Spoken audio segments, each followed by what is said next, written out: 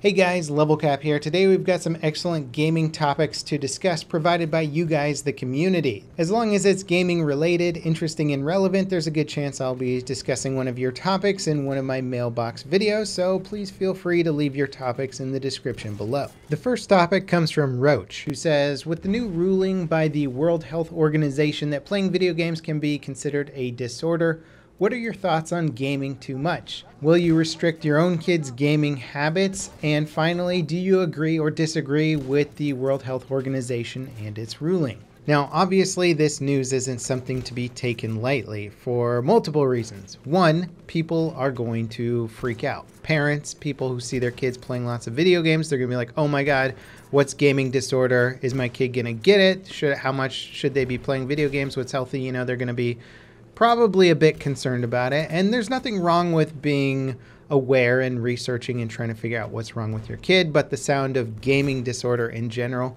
and the broad diagnosis that's been portrayed by the World Health Organization can be argued that it's not particularly helpful. And a lot of medical experts are not happy with the definition of gaming disorder because it treats gaming disorder as sort of a substance abuse, right? Where the problem in your life is the gaming and not necessarily something else. Obviously, gaming in many ways is used as, in a way, a therapy or a way of dealing with many other issues in life. For example, if you had family stress, domestic abuse, sexual abuse, things that are actual serious problems in life, and you use gaming as an escape from that, and therefore you game too much or to an excessive amount, and that is seen as the problem and it's diagnosed as gaming disorder, all of a sudden you've misdiagnosed a problem, right? As a doctor, you're saying, okay, well, let's take away these games because clearly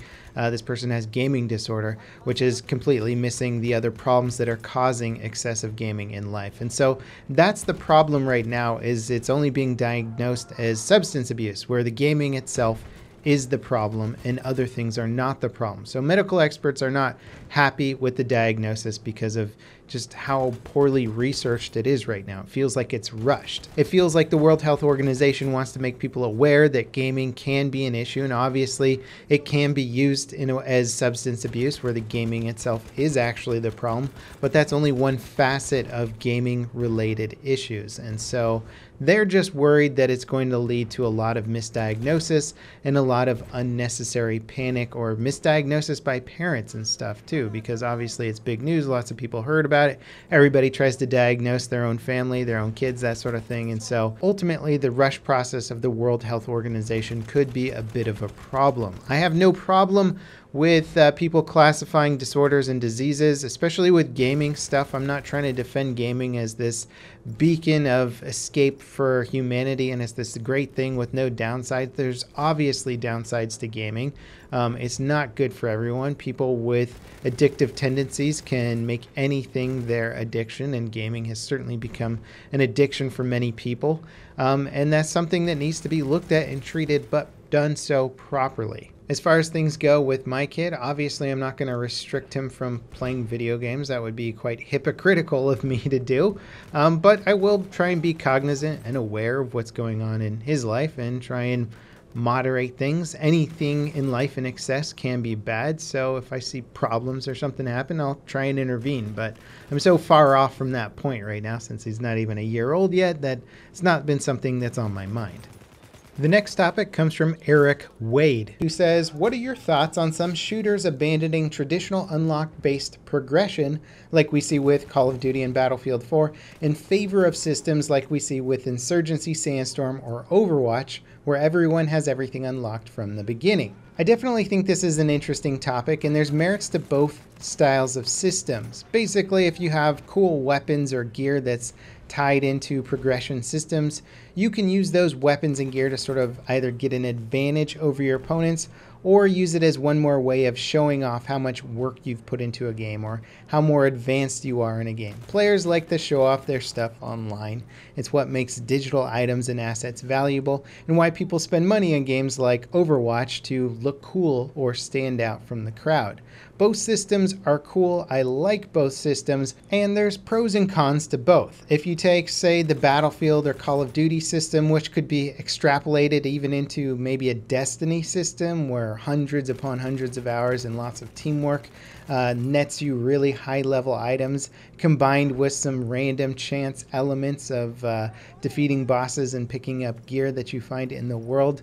These things can be really cool representations of your progress, but they can also be really daunting for new players just getting into the game. Say you get into a game late and players are already hundreds and hundreds of hours ahead of you in progression. It can feel a bit daunting, or like you'll never be able to catch up with people or be as effective as people who have all the high level gear. That can be a downside to the system for sure. Luckily, Battlefield and COD don't really do too much of that. For the most part, the starting weapons you get in both games can compete with high level weapons, and if there is a gun that's really powerful, usually both games don't make it too hard to unlock that weapon if it's something you really want. Ultimately, they just get to become fun tasks that you get to do in-game to try and unlock weapons, and the time requirement isn't too intense. Since you already paid the $50 or $60, whatever it is for the game, they don't want you to have to work too hard to experience all the features. Contrast that with games like Insurgency that give you all the weapons right at the start. There isn't much of a progression system built in aside from cosmetic progression, and that can be fine too. It really depends on the game, but something to know about Call of Duty and Battlefield is that creating a really elaborate weapon progression system where Battlefield games have like 60, 70, even over 100 guns sometimes, that takes a lot of money and resources to offer that in a progression-based system. Take Insurgency, where the devs clearly don't have as much money to work with and much fewer weapons.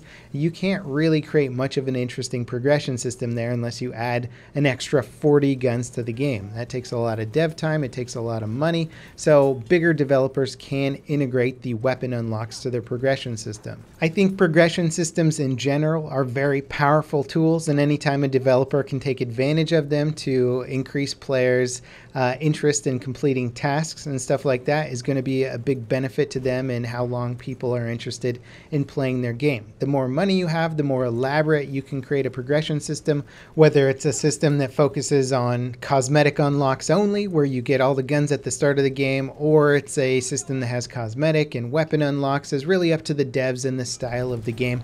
I don't think we're ever going to see games switch over to one system or the other, and I don't really prefer one system over the other. As long as the progression and the timing of it all seems to sort of line up well, the assignments are fun, and it doesn't feel grindy.